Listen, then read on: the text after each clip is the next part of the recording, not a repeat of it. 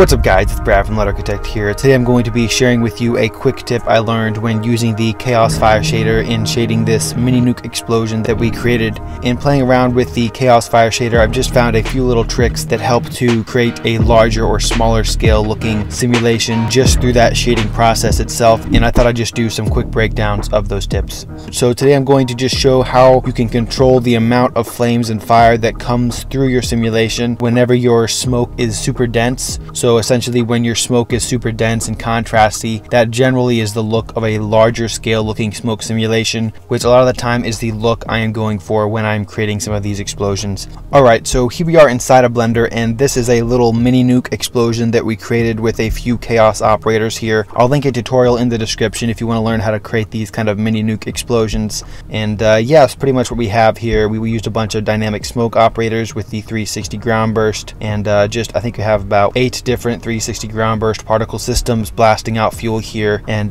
created this little result. And under the smoke domain settings, we have about 310 resolution divisions, and I baked quite a lot of high resolution noise on top of it as well with an upres factor of 3, and then I decreased the reaction speed down to 0.18 to get that fiery smoke look that lingers in the air a little bit. And if we just go to the shading mode here, this is where we can see our KHAOS fire shader and adjust the way the simulation looks in the render. And if we go to rendered mode on the top panel here, you can see that I've adjusted the KHAOS fire shader settings to get a larger scale looking result here. And I put the smoke density, I've increased that to 500 for that thicker smoke look. Then I've also increased the smoke contrast a little bit to create a little bit of a thicker and more detailed smoke. And then I've also put the flames brightness at 5 and the flames contrast at 18. And in this tutorial, I just want to go through some of the ways we can use the flames brightness and the flames contrast in different ways to kind of shade the fire of your simulation. Because a lot of the time for our large scale smoke, it works pretty well to increase the density in the smoke contrast, but that takes away a lot of our flames as the flames kind of become hidden in the smoke. And then when we're trying to bring back the flames, it gets a little bit messy and a little confusing on which parameter we should change here.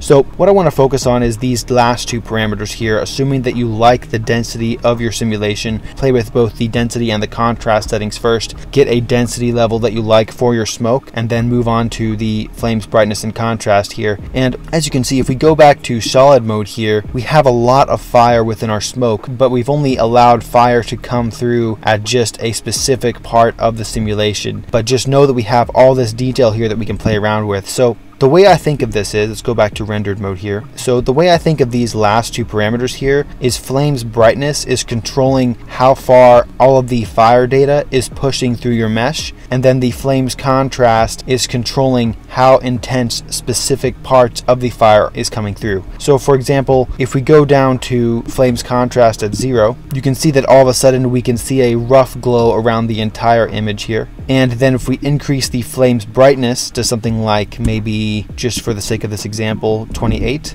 we can see that now we're increasing the intensity of all the fire in the simulation. And for example, if we wanted this look and we wanted to make the flames a little bit brighter, is we would just increase the flames contrast to something like 5. And now as you can see, the same parts of the explosion that were flames before are just getting brighter in this specific frame of the simulation. And this is not obviously a look that we want to go for, so let's go ahead and dial it back a little bit. But I just wanted to show this concept of using the flames brightness first to control where your flames show up, and then using the flames contrast setting to change how bright those flames are. So a lot of the time what I like to do, and we'll just go ahead and dial it back here a little bit. Alright, so for the sake of this tutorial, I'm just going to bring the flames brightness down to 0, as well as the flames contrast down to 0. And I'm just going to go through the shading process for the simulation as if it were a larger scale smoke simulation where we just wanted a little hint of fire to come through the smoke near the end of the simulation here. Right now, I think considering the look of this explosion here, I think the smoke density and the smoke contrast are pretty good. We could adjust these as well and make it even thicker, or maybe dial it back a little bit. But I think generally for larger scale simulations, as I I said before, it looks pretty good when you increase the density a little bit. So I'm going to go ahead and leave the smoke density and the smoke contrast around here. And then, as we did before, we're going to just slowly increase the flame's brightness until we get just a touch of flames in the simulation here. And as you can see, we're already seeing a little touch of flames here, but we're going to increase it a little bit more. You can see the little bit of orange there. Go ahead and boost this to maybe 5. And now, as you can see here, we're getting a little touch of flames just in certain parts of the simulation.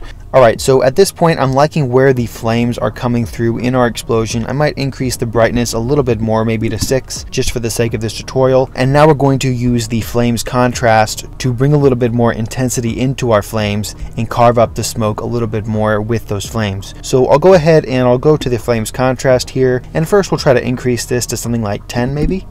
And actually that was just about right. As you can see here, we're just pushing the brightest parts of the flames through the smoke even more, and then we're also dialing back the less bright parts of the smoke. So you're not entirely just pushing more brightness through the flames, but you're kind of increasing the hot spots of the flames to create a much more dense looking result here. So I might just increase, for the sake of this example, the contrast to something like 20 now. And now, as you can see here, we're getting a much more fiery, dense looking result here. I think this is a little bit too much. I might dial this down to something like 16. And I think this is looking like a pretty nice looking large scale simulation result. Anyways guys, that's it for this video. I hope it was helpful. Just a little quick tip on shading your explosions inside of Blender with the KHAOS Fire Shader. Of course, feel free to play around with the different settings in the KHAOS Fire Shader as well. There are so many different styles of simulations you can go for, so definitely experiment with it. As always, feel free to leave any comments if you have any questions or suggestions in the comment section below, and I'll see you next time.